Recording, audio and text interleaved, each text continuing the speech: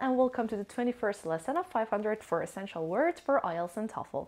So far we've learned 258 words, which basically means we've almost finished half of the book.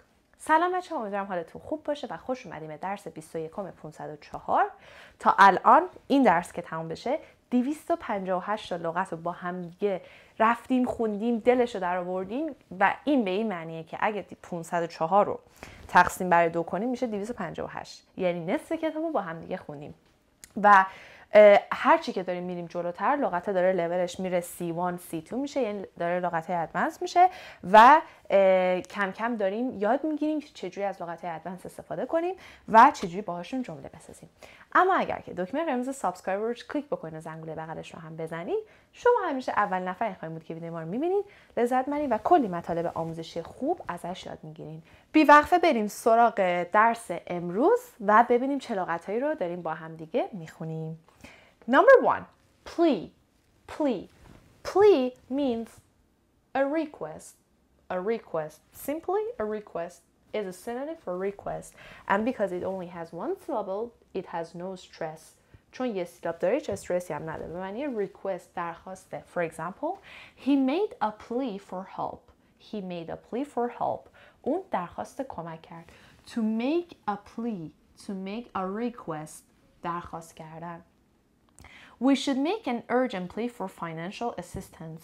We should make an urgent plea for financial assistance. ما باید یک درخواست اضطراری و ضروری بکنیم برای کمک مالی. Financial assistance. Financial assistance. کمک مالی. An urgent plea. اضطراری. درخواست اضطراری. Number 2. Weary. Weary. Weary means tired. Tired. It has 2 syllables and the stress is on the first syllable. For example, I'm just a little weary after all. I'm just a little weary after all. من بعد از این همه فقط یک کوچولو خستم. I'm just a little weary after all. To be weary. خسته بودم. Sit down and rest your weary legs. Sit down and rest your weary legs. بشین و پاهای خسته تو خستگیشو در کن. بچه یه لغت تو درسه قبلی 504 بود، این لغت که بهتون گفتم very تلفظ میشه. very no very یعنی خیلی. very. very means uncertain. اگه یادتون باشه که مثلا میگیم I'm a bit wary of it or I'm a bit wary about it. من یه کوچولو نامطمئنم راجبش. پس این دوتا رو با هم قاطی نکنید. این weary، این wary هستش. Number 3, collide. Collide. Collide. The stress is on the second syllable and the sound of O here is shua. Collide. Collide means when two things hit each other. When two things hit each other. For example, the two vans collided at the crossroad. The two vans collided at the crossroad. اون دوتا ون با همدیگه توی چهارراه برخورد کردن. Number 4, confirm. Confirm. Confirm. Shua sound. Confirm means to make an arrangement certain. To make an arrangement certain. یک برنامه رو قطعی کردن. پس قطعی کردن. For example, 6 members have confirmed that they'll be attending the meeting. 6 members have confirmed that they'll be attending the meeting. 6 تا عضو تا الان قطعی کردن که توی جلسه شرکت میکنن. Confirm that. 2 تا کلاز رو به هم دیگه ربط دادیم. و they'll be attending, will be doing something. آینده استمراری که بهتون درسش دادم. Number 2, flights should be confirmed 48 hours prior to departure. Flights should be confirmed 48 hours prior to departure. پروازها 48 ساعت قبل از بلند شدن باید قطعی بشن. بچه ها prior to departure means جلوتر از بلند شدن. Prior to something جلوتر از چیزی. I'll confirm my reservation with you by the end of the week. I'll confirm my reservation with you by the end of the week. من تا آخر هفته by the end of the week تا آخر هفته رزرومو با شما قطعی میکنم. To confirm something with somebody. to confirm something with somebody. چیزی رو با کسی قطعی کردن. Number 5, verify. Verify has 3 syllables and the stress is on the first syllable. Verify. Verify means to prove that something is true. To prove that something exists. یه چیزی رو بگیم درسته یا یه چیزی رو بگیم وجود داره. ثبت کردن. Are you able to verify your account? Are you able to verify your account? شما میتونید حسابتون رو ثبت بکنید. I was there as a witness to verify the charges against him. I was there as a witness to verify the charges against him. من اونجا به عنوان یک شاهد بودم. Witness. من اونجا به عنوان یک شاهد بودم که اتهامایی که علیه اون میشه رو ثبت کنم. یعنی بگم درسته. قطعیش بکنم. verifyش بکنم. charge هم که یعنی اتهام. و witness شاهد. The results will need to be independently verified by experts. The results will need to be independently verified by experts. نتایج احتیاج دارن که جداگونه و مستقلانه قطعی ثبت بشن یا by experts. الان بهتون میگم experts یعنی افراد متخصص. یعنی افراد متخصص باید بیان دونه دونه بگن درسته، قطعی، ثبت بکنن نتایج رو. expert هم که میشه افراد متخصص. این آستین منو کشت. خب. And the 6th word is anticipate. Anticipate. Anticipate. پیش بینی کردن. To imagine that something will happen or to expect that something will happen. وقتی فکر کنیم که یه اتفاقی میفته. For example, we don't anticipate any troubles. We don't anticipate any troubles. ما هیچ مشکل رو پیش بینی نمی کنیم. They anticipate having lots of applicants for the job. They anticipate having lots of applicants for the job. اونا پیش بینی میکنن که یک عالمه متقاضی برای اون شغل داشته باشن. Applicants متقاضی. At this stage, we can rarely anticipate what will happen. At this stage, we can rarely anticipate what will happen. ما الان در این بازه زمان، در این لحظه at this stage، بچه این خیلی عبارت پرکاربردیه، به ندرت میتونیم پیش بینی کنیم که چه اتفاقی میفته. We can rarely به ندرت. خب این از 6 تا لغت تخته اول. بریم با 6 تای بعدی برگردیم. خب بچه بریم سراغ تخته دوم. به شدت پرکاربرد همه لغتاش، به خصوص لغت اولش که میخوام کلی نکته بهتون بگم. دفتراتون رو آماده بکنین، چیزایی که مینویسم و حتما بنویسین. به شدت به درد رایتینگ و سپیکینگتون میخوره. The 7th word is dilemma. Dilemma. The stress is on the 2nd syllable. Dilemma is a situation which is hard for you to decide between two things, or a situation in which you're in doubts. You don't know what to do. یک موقعیتی که براتون سخته بین دو تا چیز تصمیم بگیرین، یا یک موقعیتی که شک دارین، یعنی نمیدونین بعد چی کار بکنین. Dilemma. For example, the president is clearly in a dilemma about or over how to tackle the crisis. The president is clearly in a dilemma about or over how to tackle the crisis. رئیس جمهور به وضوح در یک دوراهی، در یک گمراهی، در یک سردرگمی مبهوتی هست در رابطه با اینکه چجوری این بحران رو تکل بکنه، باهاش روبرو بشه، باهاش مبارزه بکنه. To tackle something یعنی با یه چیزی مبارزه کردن، روبرو شدن، رفع کردنش. خب to be in a dilemma about or over something. پس to be in a dilemma over or about something. من اینجوری ستاره میزنم براتون. و to be in a dilemma. بذار اینم براتون زیرش خط بکشم. خب تو دوراهی بودن، تو دو فکره بودن. مثلا a moral or ethical dilemma. A moral or ethical dilemma. یک سردرگمی انسانی. دیدین بعضی وقتا وجدانی. مثلا وقتی میگیم یه چیزی moral هستش یا ethical یعنی اخلاقی. یک سردرگمیه یا یه دوراهی اخلاقی. ethical, moral. we're faced with an agonizing dilemma and apparently there is no correct choice. We're faced with an agonizing dilemma and apparently there is no correct choice. ما با یک سردرگمی، الان میگم معنی این چی میشه، سردرگمی روبرو شدیم و ظاهرا هیچ جواب درستی براش نیست. ما با یه دوراهی مواجه شدیم و ظاهرا هیچ انتخاب درستی براش وجود نداره. بچه agonizing means here means worrying، یک شرایط مضطرب کننده یا حساس یا استرسزا، یک شرایطی که باعث اضطرابتون میشه، نگران کننده. agonizing dilemma.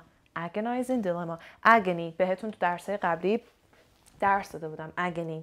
خب حالا میخوام بهتون یه سری سینونیم یاد بدم راجع به این dilemma. خیلی به درد میخوره.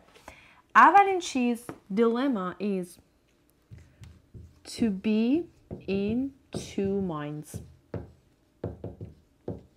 دقیقاً معنی اون چیزی که to be in two minds. I'm just in two minds about it. من راجع به این موضوع تو دوراهیم. to be in two minds، انگار دوتا فکر داشتن. این از این ممکنه شنیده باشیم. عبارت بعدی که دقیقاً به جای دیلما میتونیم استفاده کنیم و دقیقاً میتونم اینو حذفش کنم به جاش این عبارت رو بذارم، quandary. ببینین چه جوری نوشته میشه و چه جوری خونده میشه. quandary نیست، quandary. The president is clearly in a quandary about or over how to tackle the crisis. دقیقاً میتونید اونو بردارین، اینو بذارین. A moral or ethical quandary. agonizing quandary. دقیقاً همونه. و بعدیش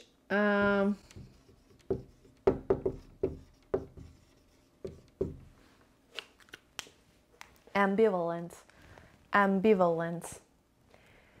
ولی کالوکیشنی که با این استفاده میکنیم متفاوته. I feel ambivalent about it. feel میکنم. To be in ambivalent نداریم. پس to feel ambivalent about something. To feel ambivalent about something. پس dilemma, to be in two minds, quandary, ambivalent. جفتش هم صدای شو میدن. valent. اوکی؟ اینو حتما بچه بنویسین. خیلی به دردتون میخوره برای سپیکینگ و چیز. من انقدر دستامو شستم به خاطر این ویروس قشنگمون، دستام خوش شده بچه. باورتون نمیشه مینویسم درد میگیره دستم. واسه همین هی دارم دستمو نگاه میکنم. خب بریم سراغ لغت بعدی. detour. The stress is on the first syllable. Means to use a less direct way or a less direct route or route. Both pronunciations are correct. So to make detour is a less direct way or route. یک راهی که کمتر، یعنی یه راه مستقیم داریم، یه راه یه ذره چیزتر دیگه، طولانی تر. اون یه راه یه ذره طولانی تر و یه راه یه ذره غیر مستقیم تر میشه detour. For example, make a detour to avoid the traffic. Make a detour to avoid the traffic. یه راه کمتر مستقیم بزن. دیدی میگیم چی بزن؟ تو فارسی میگیم چی بزن؟ از کوچه پس کوچه برو که کمتر به ترافیک بخوری. Make a detour. خیلی استفاده نمیشه. Number 9. Merit means when something has merit means that thing deserves good things or deserves to be appraised. وقتی یه چیزی merit داره یعنی ارزش اینو داره که تشویق بشه، ارزش چیزای خوبو داره. Or the good things about something or good quality of something. quality خوبه یه چیزی. merit یک ویژگی خوب یه چیزی یا یک تحسین، یه چیزی که باعث تحسین بشه. For example, her ideas have merit. Her ideas have merit. ایده های اون دختره خیلی باعث تحسین برانگیزی و خیلی ویژگی های خوبی داره، کیفیت خوبی داره، quality خوبی داره. Honestly, I don't have the exact synonym, like the exact meaning for it in فارسی. الان در حال حاضر دقیقاً هم معنی فارسیشو ندارم چی میشه و بهتونم همیشه میگم سعی کنین definition یاد بگیرین بچه‌ها، فارسی به انگلیسی معنی نکنین. We discussed the merits of the herbal tea.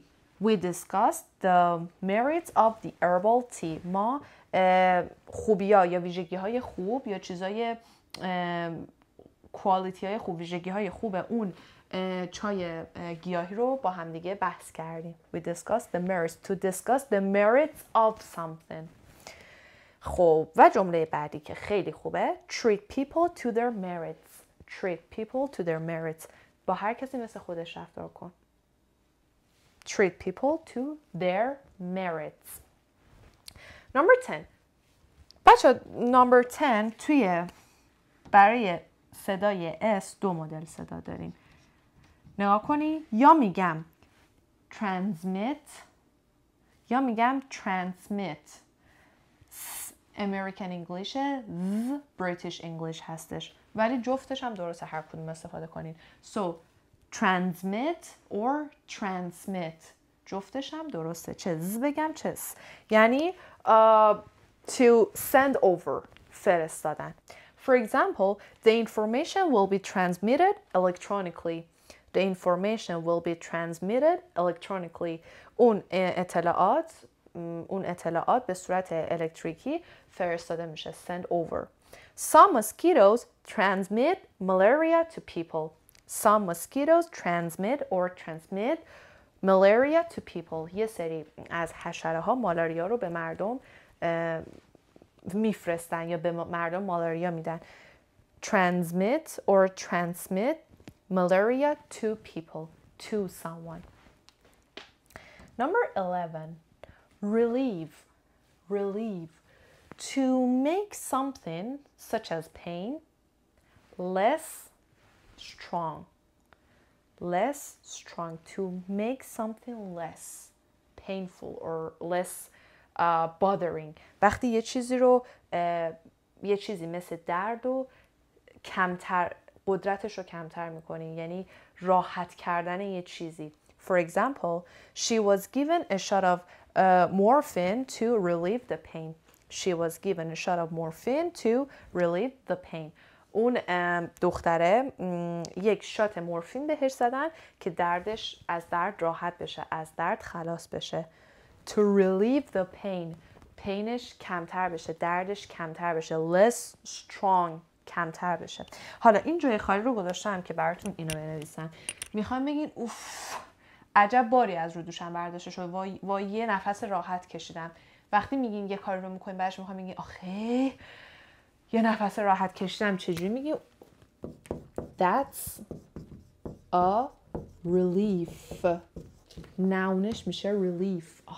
That's a relief. Or what a relief. چه باری از روشونام برداشته شد یا چه حس خوبی. بریم سراغ 12. Baffle means when something like, I don't know how to explain it to you. A kind of feeling that it is hard for you to understand something. Like you're shocked by something or surprised by something. یه موقعیت یا یه حالت، یک احساسی که شما شوکه شدی، مبهوت شدن. For example, I was completely baffled by his behavior. من کاملا از رفتار اون شوکه شده بودم، مبهوت شده بودم. To be baffled by something. یعنی چیزی مبهوت شدن، شوکه شدن. This topic is a baffling one. This topic is a baffling one. این موضوع یک موضوع مبهوت کننده یا شوکه کننده است. مثلا یه موضوع سختیه، استادتون میاد میگه که oh god this topic is a baffling one. خدای من این موضوعی که امروز میخوام مثلا بهتون درس بدم یک موضوع مبهوت کننده است. baffling ادجکتیوشه. خب نه دیگه همین نکته، فکرم نکته میخوام بهتون بگم، نه این نکته ای نداشت. اینم که براتون نوشتم، اینم که بهتون گفتم. بچه‌ها درس امروز خیلی خوب بود، خیلی نکات اضافه بهتون گفتم. همونطوری که بهتون گفتم هر چی داریم میریم جلوتر لول درس‌ها، لول لغات داره میره بالاتر، یعنی داریم به C1 و C2 میرسیم، یعنی very advanced. پس سعی کنی حتما تمرین کنی، از این چند تا لغتی که امروز درس دادیم چند تاشون انتخاب کنی، این پایین توی پاراگراف بنویسید که دوستاتون ازشون استفاده کنن، من استفاده بکنم. خیلی وقتی یه سری جمله میگین که انقدر قشنگه، من میگم واو واقعا آفرین بهتون که همچین جمله‌هایی می‌نویسین.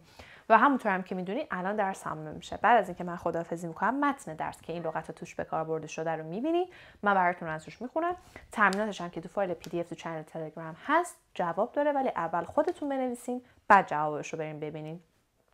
مثلا بنویسین، تمرینم بکنین. keep practicing, practice makes master.